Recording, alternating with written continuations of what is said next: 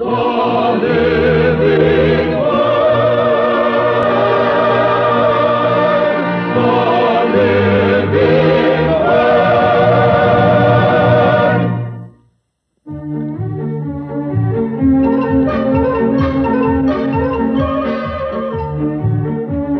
may or may not be a success story, depending on your point of view.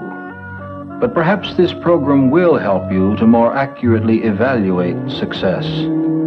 Stay tuned to The Living Word as we look in on the office of Matt Herron, an executive of Dornay Fashions. Yeah, we got that silk shantung this morning, Phil. Thanks for hurrying it up.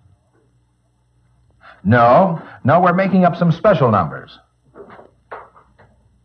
Sure.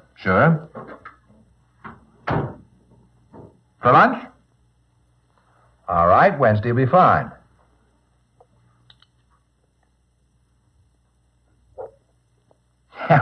Well, that's the fashion business. Okay. Thanks again, Phil. Sure thing. Bye. Hi, Debbie. Hi, Matt. Susie said you wanted to see me. Right. Debbie, we're in a bit of a bind. I thought we might talk about it. Don't tell me our temperamental designer's acting up again. That we're used to. No, what I'm referring to is Maxine Miller. She's leaving us. I knew she'd been offered a fashion editor's job. She told me herself. Yeah, well, she decided to accept it. And we're losing a top-flight head buyer. And we need someone to take her place. But isn't Lily Foss in line for the job? She's worked closely with Maxine. Maybe so. But I have someone else in mind. Oh, who? You, Debbie. Me? Oh, now, Matt, wait just a minute. Wouldn't you like the job? Of course I'd like the job. I'd give my right arm for the job. I'm ambitious, you know that. Exactly. You'd make a good buyer.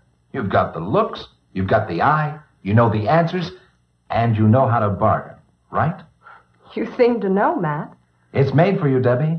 New York, San Francisco, not to mention London and Paris in due season. I know the fringe benefits. You don't have to twist my arm. But why me?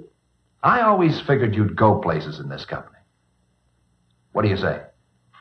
How can I refuse? I want to go places. Good. Then it's settled.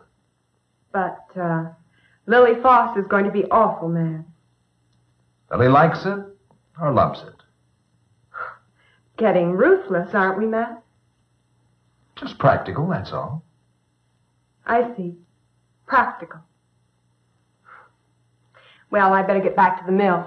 Oh, there is just one other little thing. I thought there might be. Yeah. Well, the fact is, Reed Gorman's in town from Montreal. You know Reed. I know him to smile at. I know he has influence and money. Yeah. Well, that's just the point. Gorman's proposing to turn a big thing our way. It could double our business. He's staying in town over the weekend, and we'll have his decision on Monday morning. So? Well, Gorman thinks that you... well, he thinks that you're a very special type gal. Well, bully for Mr. Gorman. I mean it, Debbie. Matt, you are as subtle as a bulldozer. Reed Gorman's going to be in town for the weekend, and you'd like me to entertain him, keep him happy, right? Well, what I mean is, well... And whatever Mr. Gorman's idea of entertainment might be, I fall in line. Right again? Debbie, honey, this deal with Gorman is terribly important to all of us. It's okay, Matt. I just want to keep the record straight, that's all. And I do want that job, don't I? It's not as if he was married, even. Reed's a very nice guy. Of course. And I'm a big girl. I know my way around. I know the answers. I'd say so. One thing I know, Matt. I'm not the only person in this room who knows how to bargain. Now, Debbie. It's okay. If Mr. Gorman wishes, he can call me at my apartment this evening. Good girl. If you can't be good, be smart. Matt, there are times when I'm not sure I like you. See you later.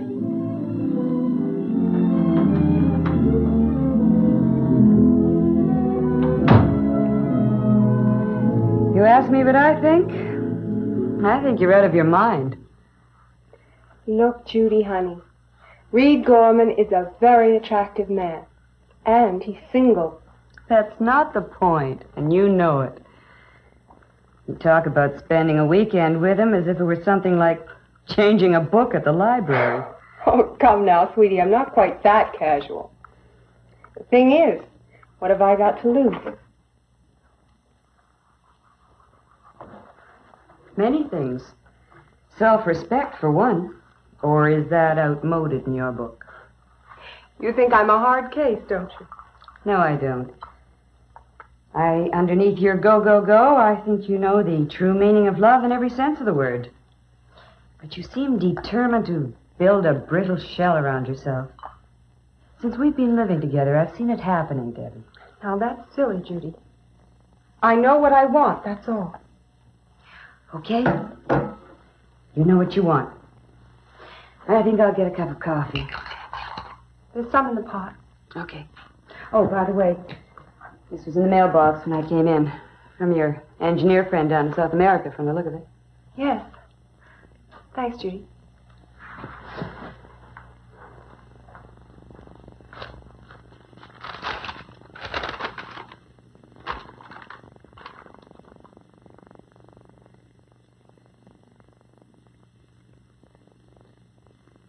Oh, no.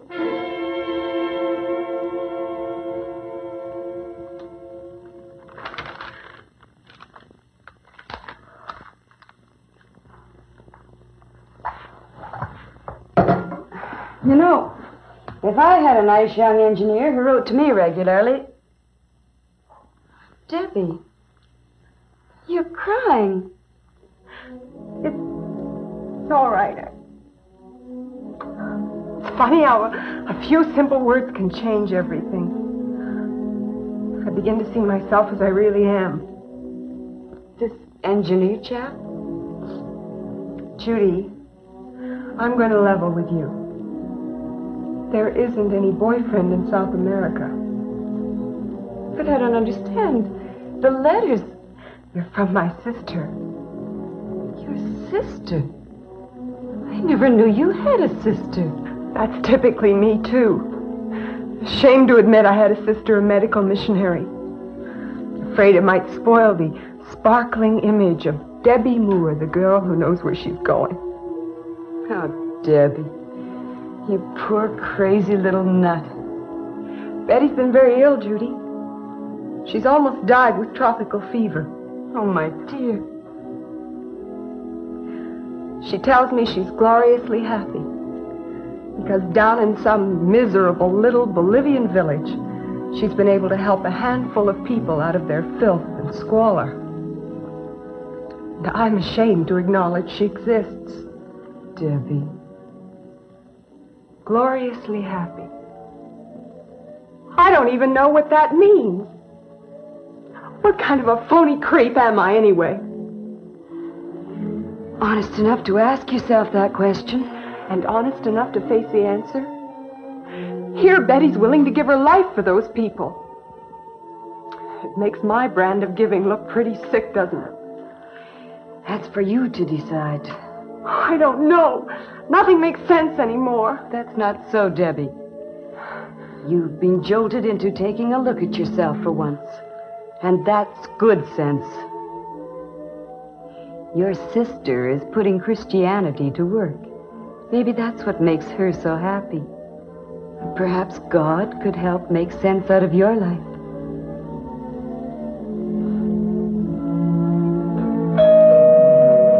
That must be Reed now. He said 7 o'clock.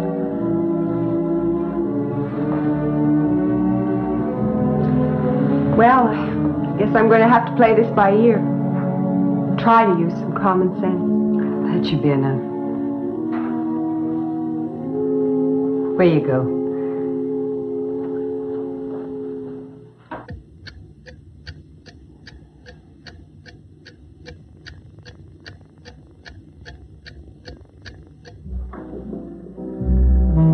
Time I was getting you home.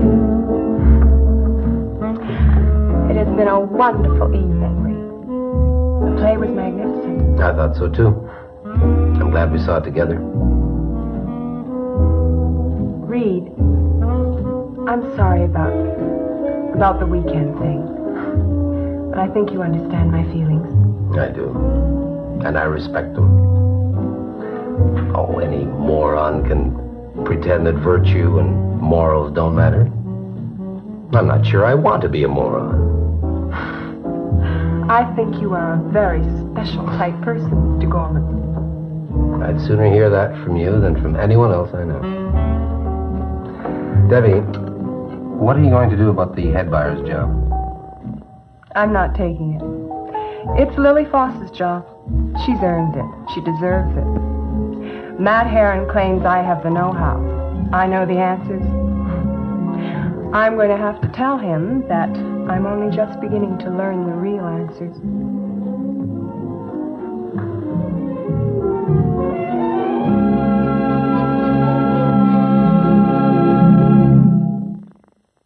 True success is found not so much in what we get out of life, but in what we contribute to it. Greatness is nearly always related to what a person gives to the world. Yet there are many who feel, as Debbie did, that personal achievement, status, and power are the only measurements of success. They are willing to give everything they have for this, often sacrificing something of truly great value for an unworthy end. Jesus, in his Sermon on the Mount, makes this point. Lay not up for yourselves treasures upon earth, where moth and rust doth corrupt, and where thieves break through and steal. But lay up for yourselves treasures in heaven, where neither moth nor rust doth corrupt, and where thieves do not break through nor steal. For where your treasure is, there will your heart be also. But seek ye first the kingdom of God and his righteousness, and all these things shall be added unto you. Thousands of so-called success stories have ended in tragedy. Having reached the hard-won pinnacle, it turns out to be an empty, lonely, and precarious position. May I urge you to examine your goals. What does your life mean to the world, even to that part of the world nearest to you? The living word, the Bible, has much help to offer the honest seeker after a successful life. And Jesus Christ has not just left us his teachings and example to follow, but he is a living presence in the lives of all who seek him in faith. The simplest life offered to Christ will be satisfying, useful, and successful. Join us again, won't you, when we will seek to learn more of the living word, and of him who is, in very truth, the living word.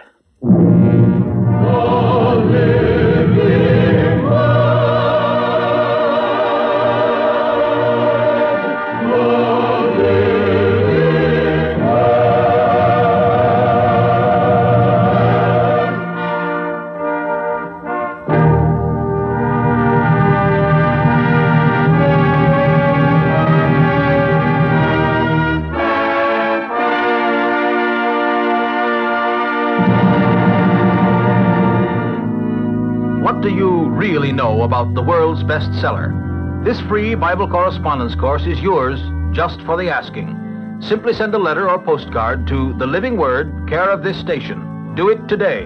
Do it now.